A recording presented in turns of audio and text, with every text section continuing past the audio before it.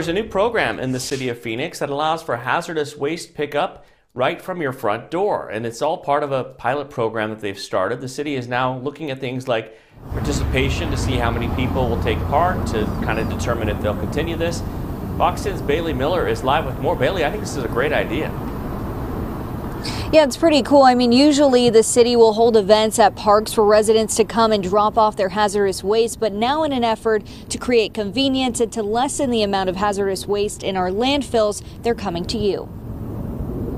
The city of Phoenix will now come to your home to pick up your household hazardous waste. This waste could be anything from paint to spray paint cans to batteries. These are the items the city does not want in your regular trash. It doesn't seem like a big deal, but those cause fires at our facilities. They cause explosions at our recycling facilities.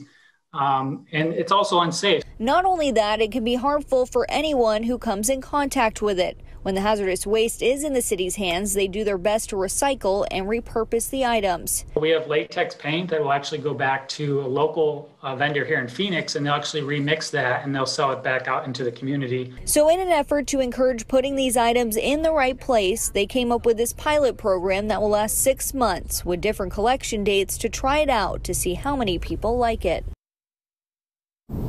Now, this program will be going on until June with different collection dates. We will have that information on our website, fox10phoenix.com, if you would like to sign up. Reporting live in Phoenix, I'm Bailey Miller, Fox 10 News.